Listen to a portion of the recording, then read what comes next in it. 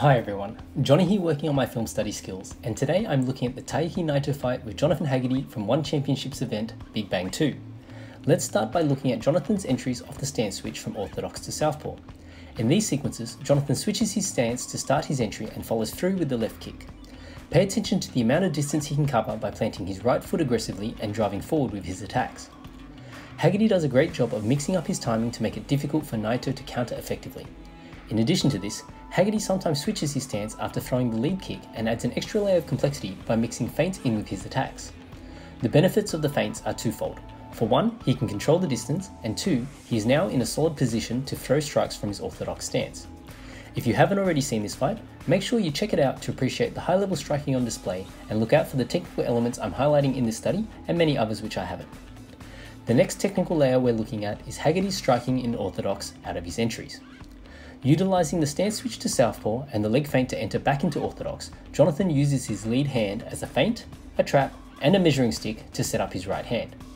In this particular sequence, although the right hand misses, Haggerty employs a very physical double arm control to adjust his angle and distance whilst directing Naito into his left kick.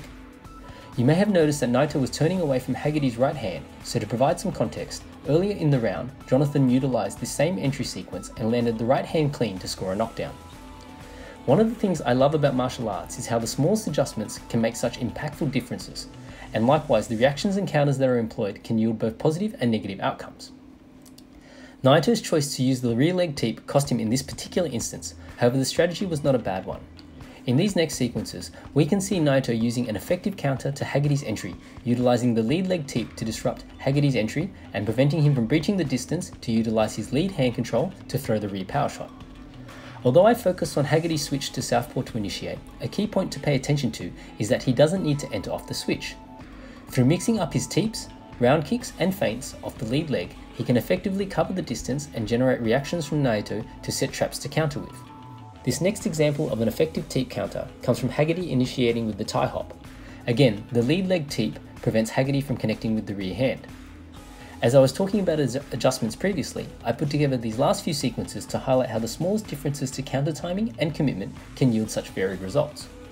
Full credit goes to One Championship and the fighters Taiki Naito and Jonathan Haggerty. Here is one last bonus clip to highlight Haggerty's use of movement for clock control. Thanks for watching.